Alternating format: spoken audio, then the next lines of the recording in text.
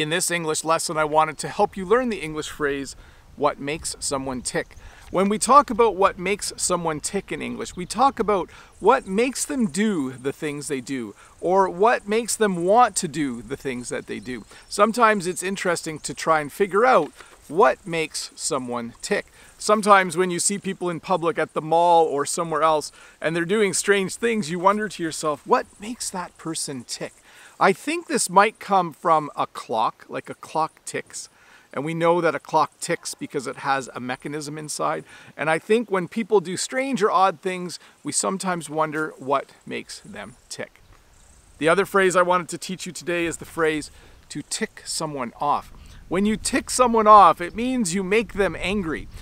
Sometimes when I come home late, I'm really loud and it can tick Jen off. Sometimes my kids go out at night and they come home really late and they're really loud when they come in.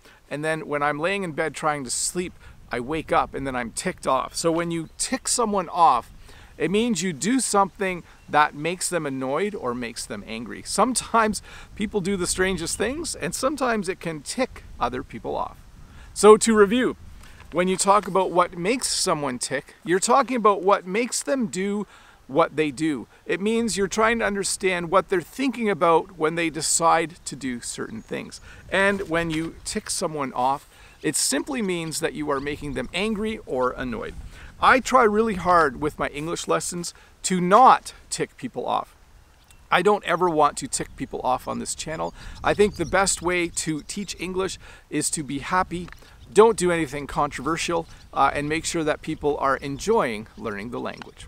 But hey, let's look at a comment from a previous video.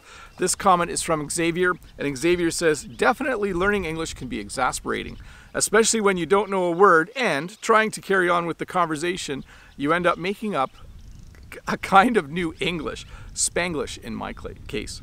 And my response is this: I do this quite a bit when I'm speaking French. Sometimes my speaking partner gives me a funny look and says, that's not a word. I think everyone who is learning to speak a language has done this in the past. They have made up words as they're trying to speak the language. They kind of mix together a word from their own language and they make it sound kind of English, or in my case, I make it sound as French as possible. And then hopefully you get away with it. Sometimes the person you're talking to will understand, but sometimes, like I said with my speaking partner, they will just look at you and smile and kind of let you know that you've made a mistake.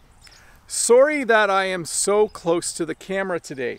I don't know if you've realized this, but I have bought a new camera and I'm waiting for a better lens to come.